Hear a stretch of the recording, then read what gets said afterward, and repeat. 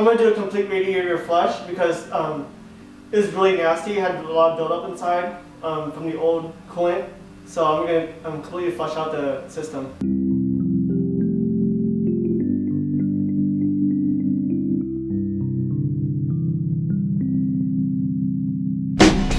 This is optional, but I'm going to use the flushing cleaner for the cooling system.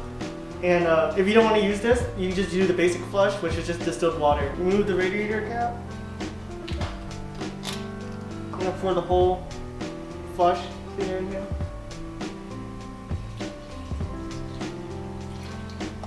If you did use the cleaner, the flush and cleaner for coolant, you add distilled water until it's full at the radiator neck.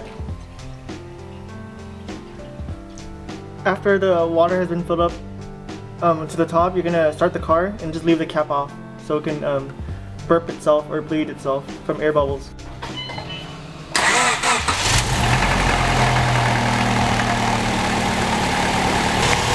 When it gets low, you just fill it up with water again to the top.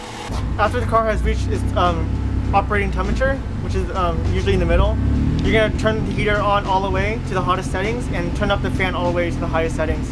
And let it run for another 10 minutes. You can see that's getting near operating temperature. So now you're gonna turn it to the hottest settings and turn the heat all the way to hot.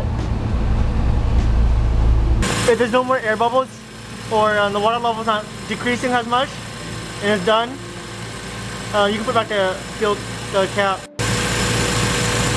Alright, it's been 10 minutes, so I'm gonna turn off the car and let it cool for a bit, and then we're gonna drain the coolant. Remove the radiator cap. There's the wing nut right there for the drain plug. You're gonna remove that and let it drain out. Just wait for all the water or the cleaner and flush to drain out all the way. When it's done dripping, you're gonna put the drain plug back in. It's back in. Right, this time, if you use the flusher and the cleaner, which is optional, you're gonna have to drain it again with pure water. So now just add distilled water into the radiator. So you can do it one more time, but this time there's no cleaner. Because there's some cleaner and flushing fluid inside the engine, and you need to get rid of it.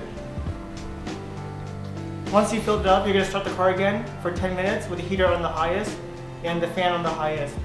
So you're going to do another 10 minutes.